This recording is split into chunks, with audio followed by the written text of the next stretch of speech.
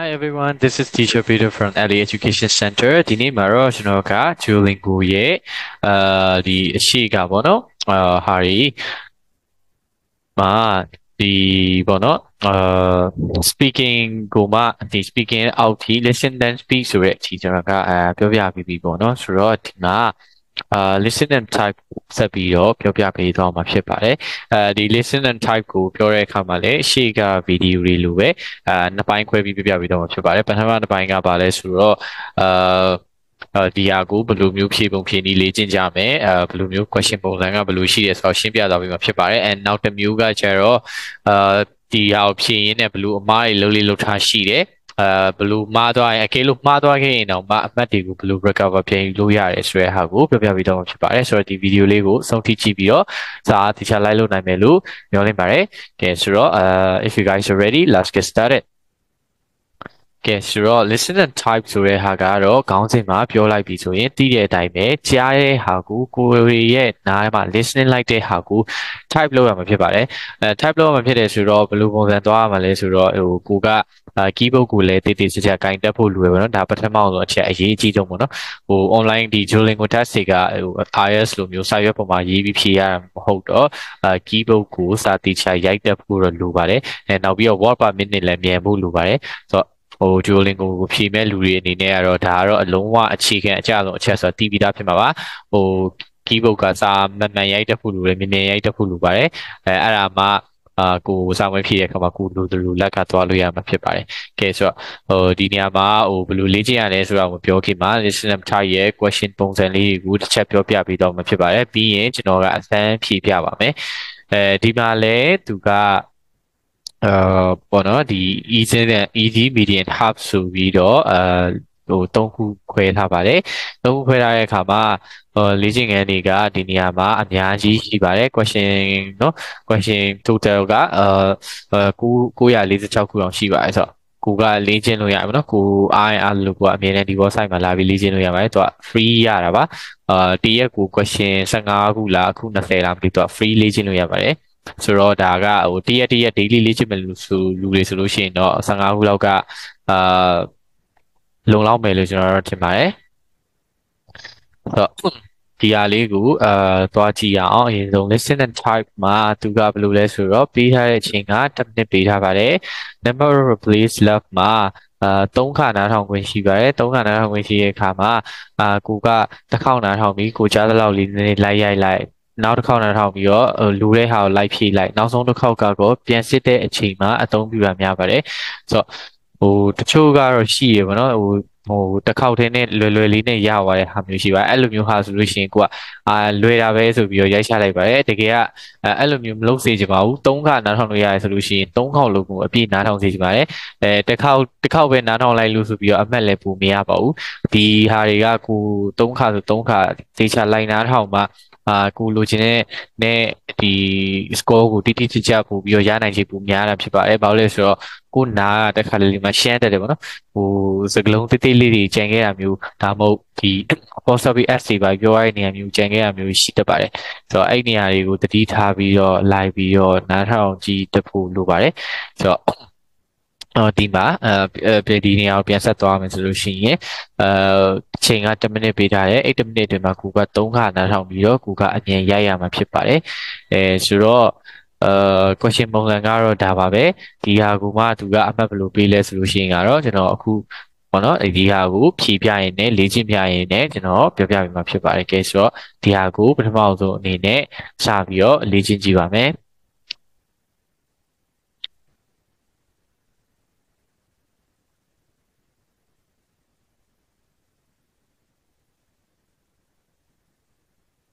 I don't know how to deal with the problem. Okay တစ်ခေါက်နားထောင်လိုက်ပါတယ်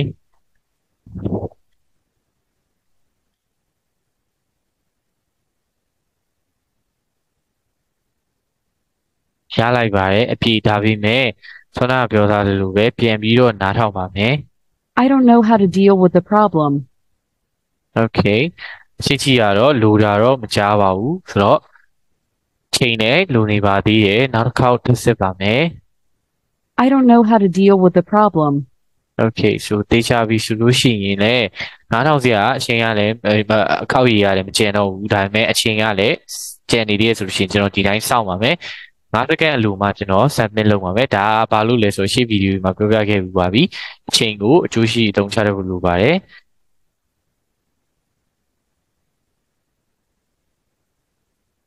Okay ဆိုတော့ကျွန်တော်ဖြေရတဲ့ဟာကိုသူ AI score ကနေစစ်ပေးထားပါတယ်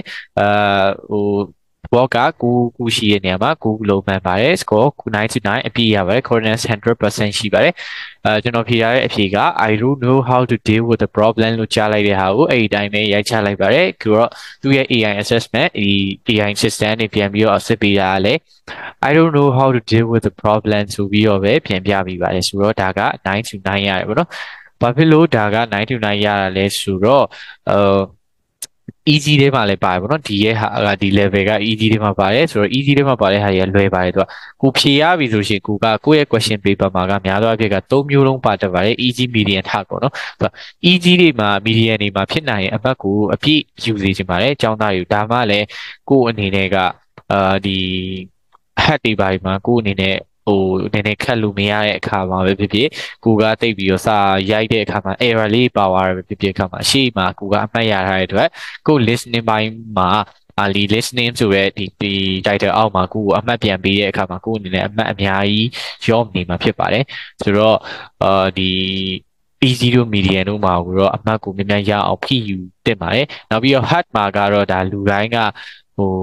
အရင်ကြီးတော့မှန်အောင်ဖြေနိုင်မှာမဟုတ်ဘူးပေါ့နော်ဆိုတော့အဲ့ဒီဟာကိုလည်းကျွန်တော် hack ကိုရအောင်ရင်ကျွန်တော်ဆက်ပြီးပြောပြပြပါမယ်ဒါကတော့ easy ပါ easy ဆိုတော့ဖြေရတဲ့လူလည်းလွယ်ပါတယ် line နားထောင်တဲ့လူတွေအနေနဲ့လည်း live ဖြေကြည့်ရတဲ့အခါမှာဒီ I don't know how to deal with the problem ဆိုတဲ့အဖြေကို live ပြီးတော့နားထောင်နိုင်မယ် catch up လုပ်ပြီးတော့ live ရိုက်နိုင်မယ်လို့ကျွန်တော်ကယုံကြည်ပါတယ်ဆိုတော့အမှတ်ပေးတဲ့ပုံစံကိုလည်းကျွန်တော်ကပြောပြပြီးသွားပြီဖြစ်ပါတယ်ဆိုတော့ဒီဟာကိုကြော်လိုက်ပါမယ် easy ပြီးသွားပြီဆိုတော့ medium ကိုဆက်ပြီးတော့သွားပါမယ် Okay A camel calf can run only a few hours after it is born.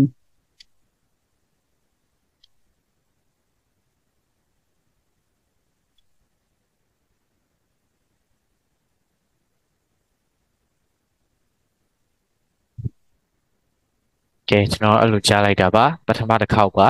ဒုတိယတစ်ခေါက်ပြန်စစ်ပါမယ် A camel calf can run only a few hours after it is born. Okay ဒီနေရာမှာနေရာလွဲသွားပါတယ် run နဲ့ only နဲ့ဆိုရင်ပြန်စစ်ပါတယ်ပြန်စစ်ပြီးတော့ပြန်ပြောင်းလိုက်ပါမယ်နောက်ဆုံးတစ်ခေါက်စစ်ပါမယ် A camel calf can run only a few hours after it is born. Okay ဆိုတော့အချိန်ကျန်နေသေးတယ်နားထောင်ဖို့တော့မကျန်တော့ဘူးဆိုတော့စိတ်ကိုအေးအေးထားမယ်5စက္ကန့်နဲ့လူတဲ့အခါမှာ submit လုပ်မယ်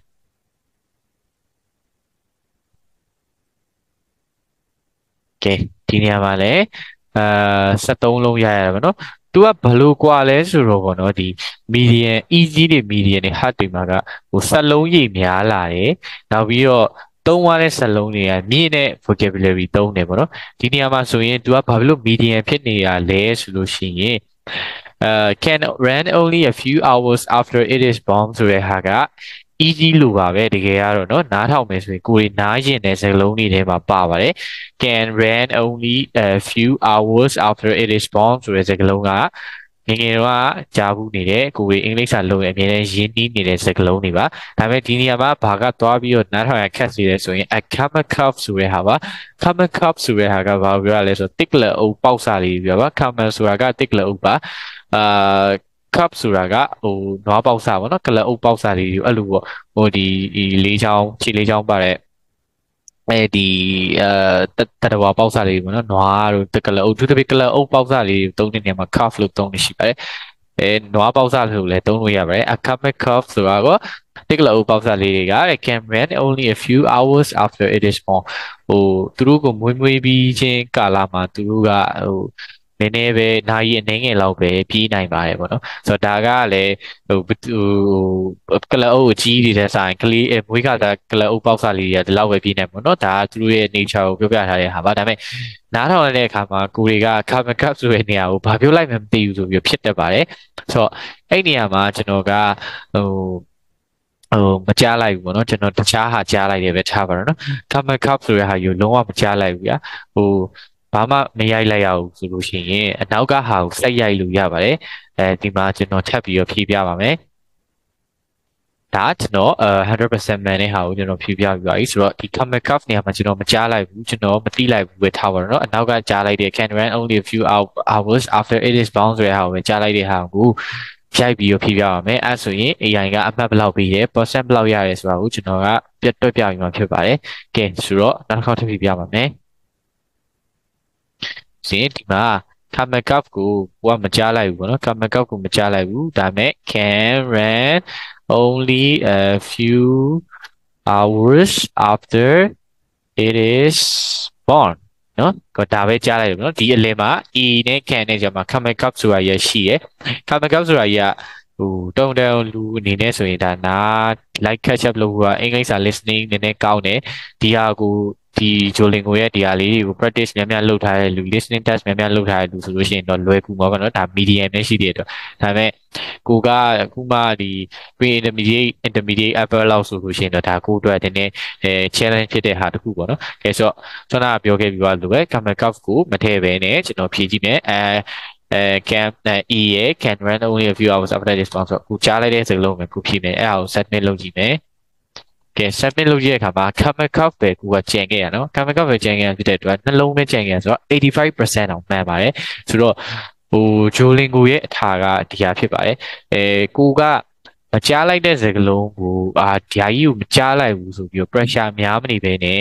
လွတ်သွားလဲကိစ္စမရှိဘူးအနောက်ကစကားလုံးတွေကိုမှတ်ရင်မှတ်နိုင်တယ်လို့ရလိုက်မှတ်လို့ရမယ်ဒီ sentence အတွဲလေးပေါ့နော်ဘယ်လိုလဲဆိုလို့ရှိရင် can run only ဆိုလို့ရှိရင်ဒါသူ့ရဲ့ verb အတွဲလိုက်ပေါ့နော်ဒါမှတ်ရတာလွယ်တယ် a few hours လွယ်တယ်နော် after it is bound လွယ်တယ်ကျွန်တော် listening နားထောင်ရင်ကျွန်တော်အမြဲတမ်းအဲ့လို bug လေးတွေခေါင်းထဲမှာခွဲပြီးတော့ကိုယ့်အကူပေါ့နော်ဒီပုတ်ဖြတ်ပြီးတော့ကျွန်တော်နားထောင်နေရှိပါတယ်ဒါကကျွန်တော်ရဲ့ technique ကိုပေးတာဖြစ်ပါတယ်can run only ဆိုရင်ကျွန်တော်တစ်ဖြတ်လိုက်ပြီ a few hours တစ်ဖြတ်လိုက်ပြီ after it is bound ဆိုဖြတ်လိုက်ပြီအဲ့ဆိုတေချာပြီကျွန်တော်ဒီစကလုံးนี่ကျွန်တော်ရအောင်ရတယ်ကျွန်တော်ဖြည့်နိုင်ပါတယ်ဒါပေမဲ့အရှိက camel cup ကကျွန်တော်ကတိတ်ကြားလိကြားထားမရှိဘူးကျောင်းသားတယောက်အနေနဲ့ကျွန်တော်ဖြည့်ပြလိုက်တဲ့အခါမှာပေါ့နော်85%အောင်ရပါတယ်85%ဆိုတာ listening မှာဒါမနည်းပါဘူးเนาะအမှတ်ပြည့်မရတာပဲရှိပါတယ်85%ဆိုတာအမှတ်ပြည့်လောက်နီးရတာပါဆိုတော့ကိုကဒီငကြက်နဲ့ဘာလို့စာမွေးမှာဖြည့်တဲ့အခါမှာကိုကဒီspeaker နဲ့နားထောင်တဲ့အခါမှာပေါ့နော်ကိုအနေနဲ့မကြားလိုက်တာစာမွေးမှာဆိုပူဆိုးပါတယ် pressure ရှိပါတယ် excited ဖြစ်နေတာမျိုးရှိတတ်ပါတယ်အဲ့ဟာမှာကိုကမကြားလိုက်ကိုကရှေ့စကလုံးမကြားလိုက်ရှေ့ရစကလုံးပြန်ပြီးတော့နားထောင်ခြင်းအချင်းရတစ်နှစ်ပဲရအဲ့ဒါမှကိုကအနောက်စကလုံးတွေကိုလည်းကိုကလွတ်သွားလို့ရှိရင်တော့ကိုအနေနဲ့ဒါအခြေအနေမကောင်းဘူးပေါ့နော်ဆိုတော့ကျွန်တော်ပြောတဲ့ဟာလေးကိုဒီဟာလေးကိုတေချာ like လုပ်စေချင်ပါတယ်ဒီ verb အတွဲလိုက်မှတ်ပြီးတော့ listen တဲ့ပုံစံနောက်ပြီးတော့ကိုကြားလိုက်တဲ့နေရာကနေပဲစပြီးတော့အနောက်ကိုဇက်တိုက်တေချာအောင်ဆိုင်ပြီးနားထောင်တဲ့ပုံစံပေါ့နော်အဲ့ဒါကိုပဲပို့ပြီးတော့ဒီအကြံပေးပါတယ်ကဲဆိုတော့ဒီမှာဒါကmedium ကိုပြောပြီးသွားပြီဆိုတော့ hard ကိုကျွန်တော်တို့သွားပါမယ်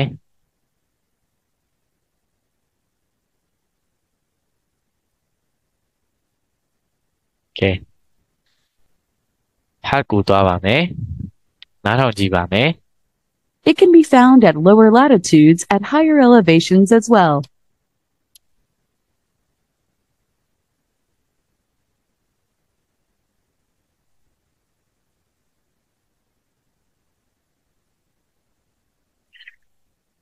Okay ကျွန်တော်ကတော့ဒီလိုကြားလိုက်တာဖြစ်ပါတယ်။ကဲဒီလိုကြားလိုက်တဲ့ဟာကိုကျွန်တော်ပြန်စစ်ကြည့်ပါမယ်။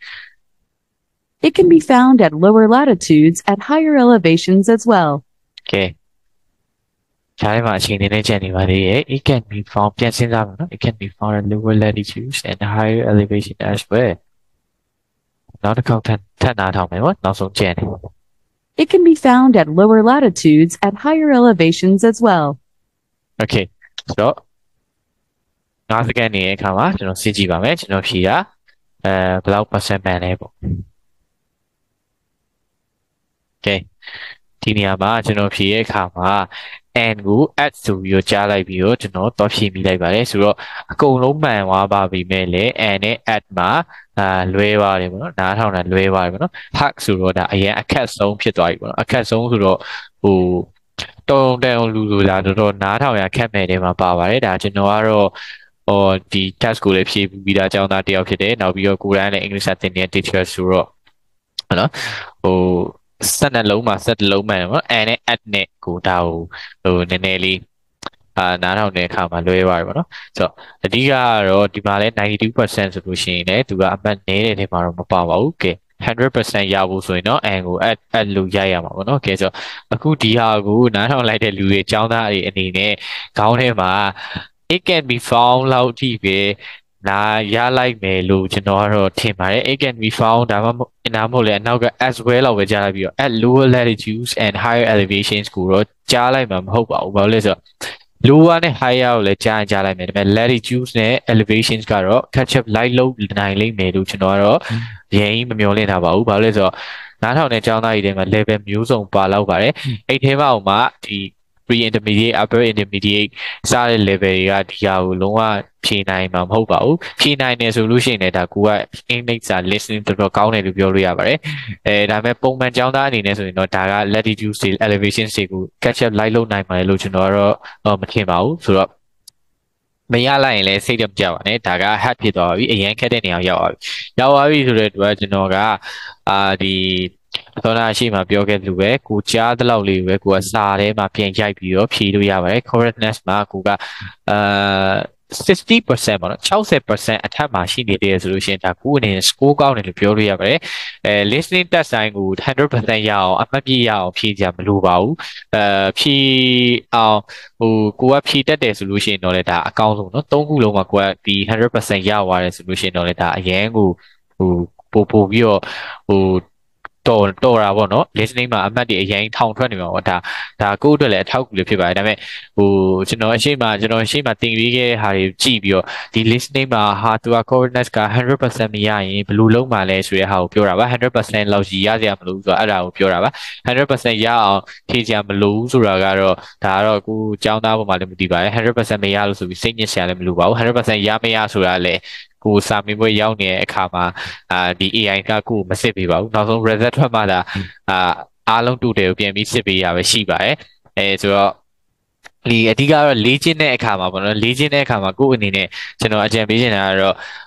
80%နေ100%ကြားပေါ့နော်လုံးဝမှန်အောင် score ကိုရအောင်လေ့ကျင့်ပါတယ်ဘာဖြစ်လဲဆိုတော့80%နဲ့100%ကိုဘာလို့ရအောင်လေ့ကျင့်နေလဲဆိုတော့80%ဆိုရင်ဒါ IELTS မှာဆိုရင် listening က6လောက်ဖြစ်သွားပြီးတော့100%ဒါ90ကနေ100ကြားဆိုလို့ရှိရင်7.5ကနေ8အထိဒါကိုကရတယ်လို့ပြောလို့ရပါတယ်100%ကြီးပဲ3ခုရတယ်ဆိုလို့ရှိရင်တော့ကိုယ့်ရဲ့ listening က9ပေါ့နော်ဘန်9နေပါဖြစ်သွားပြီဆိုတော့အဲ့လိုမျိုးသူကအဲ့လိုပုံစံပေးရဆိုတော့80%လောက်အထိရသေးချင်ပါ80%ဆိုတာ6.5လောက်ရှိမယ်80% 6.5လောက်ရှိမယ်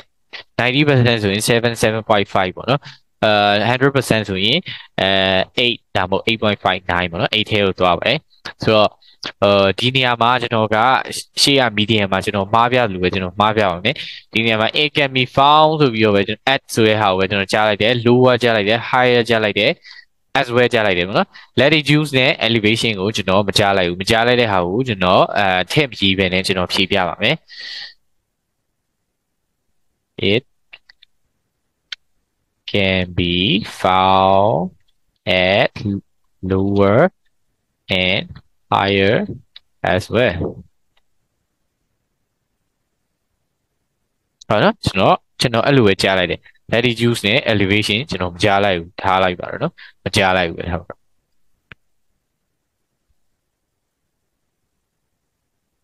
အဲ့နေရာမှာ add ပြောင်းလိုက်မယ်နော် okay ဒါကိုဒီတိုင်းကြားလိုက်တဲ့ဟာကိုပြန်ပြီးတော့စစ်ကြည့်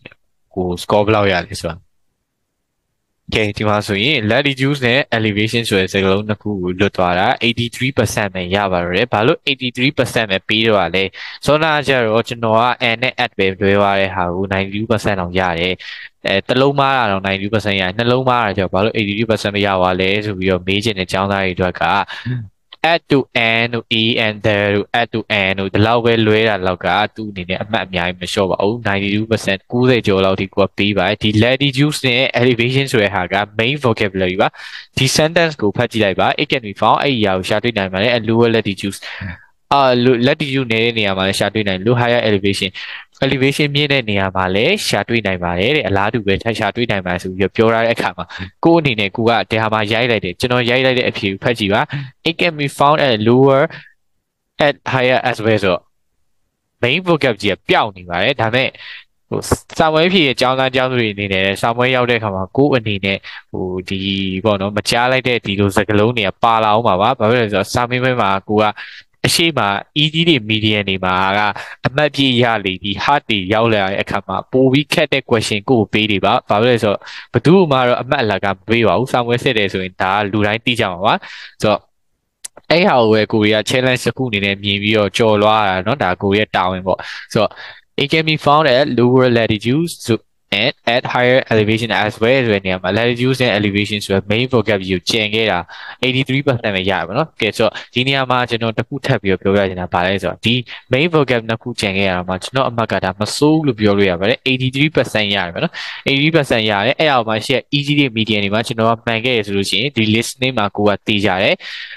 Duolingo score ရပြောမယ်ဆိုလို့ရှိရင်เนาะ listening အတွက်ဆိုလို့ရှိရင် Duolingo score ရပြောမယ်ဆိုရင်เนาะ120နဲ့130ကြားမှာကိုကပြေးနေပါပြီ။ဘာလို့လဲဆိုတော့7.57ဆိုတဲ့နေရာမှာတော့ကိုကရှိနေပါပြီ။ဘာလို့လဲဆိုတော့ရှိမှာ100ဒီမှာ83%ဆိုရင်ကိုအနေနဲ့တွက်ကြည့်လို့ရမှာเนาะကိုအမှတ်ဘယ်လောက်ရမလဲဆိုချိန်ကြည့်လို့ရတယ်။အဲ့လိုပုံစံကိုပြောပြချင်တာပါ။ကဲဆိုတော့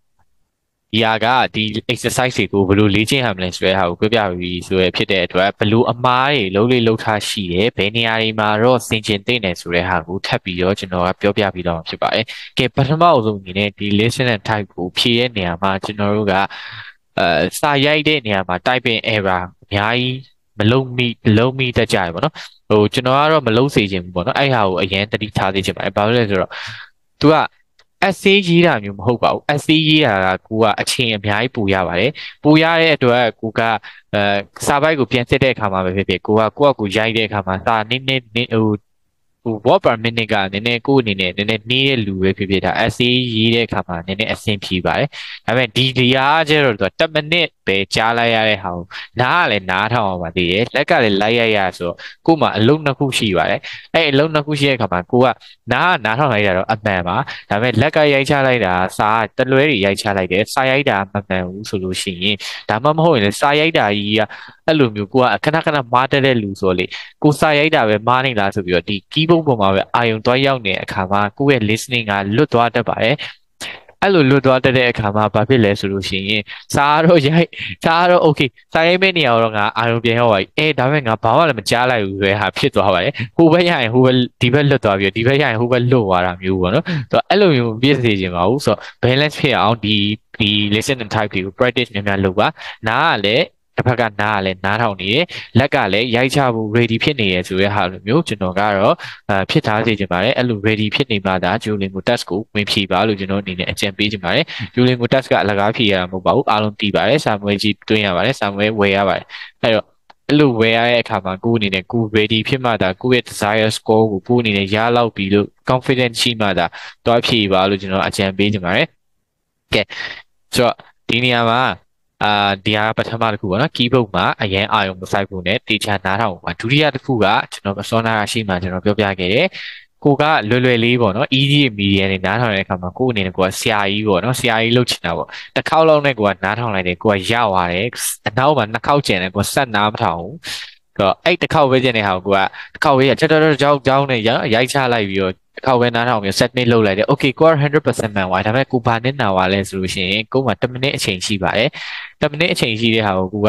ဒီနောက် question မလာခင်မှာကိုအနေနဲ့ ကျွန်တော်အမြဲတမ်းပြောပြလေးရှိပါတယ်စိတ်ကို relax လုပ်လို့ရတဲ့အချိန်ရှိပါတယ်အဲ့ဒီ10စက္ကန့်ပဲဖြစ်ဖြစ်5စက္ကန့်ပဲဖြစ်စာဝင်မှာတကယ်အကျိုးရှိပါတယ်ကိုယ်စိတ်ကို relax လုပ်ထားနိုင်လေပို့ပြီးတော့ကိုကနောက်လာမယ့် question အတွက် ready ဖြစ်နေနေပါပဲဆိုတော့ဟိုတချို့ကြောင့်လည်းရှိတတ်ပါသေးတယ်ပထမ question မှာအမှားလုပ်လိုက်တယ်နောက် question တွေမှာ nervous ဖြစ်နေရမျိုးပေါ့နော်အဲ့လိုမျိုးလဲကျွန်တော်ကမဖြစ်စေချင်ပါဘူးဘာဖြစ်လို့လဲဆိုတော့မိကုန်းတစ်ခုပြီးသွားရင်ကြောလိုက်တော့ထားလိုက်တော့ပြီးသွားမှာကိုပြန်ဖြေလို့လည်းမရတော့ဘူးအဲ့ဒါလေဟို answer paper နဲ့သွားရမှာမဟုတ်ကွာငယ်ငယ်တော့ answer paper ဖြေရဆိုအပေါ်ကဟာဟိုကိုကဒီအောက်ပိုင်းအောက်တော့ဖြေတော့မယ်ဆိုအပေါ်မှာမားတဲ့ဟာတော့ပဲမြင်လို့ရရပါတော့ဒါကတော့ပြန်ပြင်လို့မရပါဘူးဆိုတော့ you only got one chance ပါ question တစ်ခုအတွက် chance ကတစ်ခုပဲရှိပါတယ်အဲ့တော့ဒီ question အတွက်တစ်ခုတိုင်းအတွက်တစ်ခုချင်းစီကိုပဲကိုကသွားပါတစ်ခုချင်းစီကိုငါအကောင်းဆုံးဖြေမယ်ဆိုရယ်စိတ်နဲ့သွားပါဆိုတော့ဒီမှာ listening မှာဆိုလို့ရှိရင်ဘာဖြစ်တယ်လဲဆိုတော့ဒီ easy မှာစောနာဟာနဲ့ပြန်ချိန်မယ်ဆိုလို့ရှိရင် easy မှာကွာအရန်လွယ်တဲ့အတွက်ကို့မှာနောက်မှာနှစ်ခုကျန်တဲ့ဟာကိုကွာနားမထောင်ဘူးเนาะနားမထောင်ကွာဆရာကြီးလို့ပြောကိုကြော်သွားတကယ်တော့ကိုကအဲ့မှာရှမ်းသွားတယ်ပဲထားပါတော့เนาะရှမ်းသွားတယ်ပဲထားပါတော့ဟို add to and တို့ the တို့ကြံခဲ့တယ်ပေါ့နော်အဲ့ဟာကိုကြံခဲ့တယ်ဒါပေမဲ့ကိုကလည်းနားထောင်ဖို့နှစ်ခေါက်ကြံနေအဲ့နှစ်ခေါက်ကိုသာဖွင့်ပြီးနားထောင်လိုက်မယ်ဆိုရင်ကို့အနေနဲ့အဖြေက100%လုံးမှန်သွားနိုင်တယ်ပေါ့နော်ကိုမားခဲ့တဲ့ဟာလည်းအဲ့နေရာမှာချင်းချင်းတိသွားနိုင်တယ်အဲ့ဟာကိုကနားမထောင် okay ဟာငါရပြီဆရာကြီးပဲဆိုပြီးရိုက်ချလိုက်ပြီ submit တော့လုပ်လိုက်ပြီဆိုရင်ပြန်ဖြေလို့မရတော့ပါဘူးပြန်လဲတောင်းလို့မရတော့ပါဘူးဆိုတော့အဲ့ဟာကိုသတိထားပါဒါနှစ်ချက်ရှိပါပြီနောက်ဆုံးတစ်ချက်ကပါလဲဆိုတော့ပါနတ်တက်ဖို့လိုပါတယ်ပါနတ်တက်ဖို့လိုတာပါလဲဆိုတော့အစောနာကကျွန်တော်မပြပြီးဖြေပြလို့မျိုးပါပဲကိုမတိလိုက်တဲ့စကားလုံးကိုလွတ်သွားတဲ့စကားလုံးဆိုလို့ရှိရင်ကိုအနေနဲ့ဘယ်လိုလုပ်ရလဲဆိုတော့အဲ့ဟာတွေကိုကိုကြားတဲ့လောက်ပေါ့နော် verb တွေကိုလိုက်ချရိုက်ချတာမျိုး sentence ကိုအတွဲလိုက်ကိုရိုက်ချတာမျိုးဖြစ်နိုင်ရင်တော့ main vocabulary တွေကိုမလွဲဘဲနဲ့ teacher like catch up လိုက်နာထောင်ဖို့ကျွန်တော်ကတော့အကြံပေးပါတယ်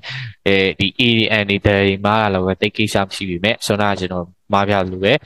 ဒီ latitude တွေ elevation တွေစတဲ့ဒီ sentence ကိုပြောချင်တဲ့ meaning ရဲ့ main vocabulary ကိုကြံခဲ့တဲ့အခါမှာတော့ကိုယ့်ရဲ့ listening ကနော်ဟိုဘယ်လိုပြောမလဲ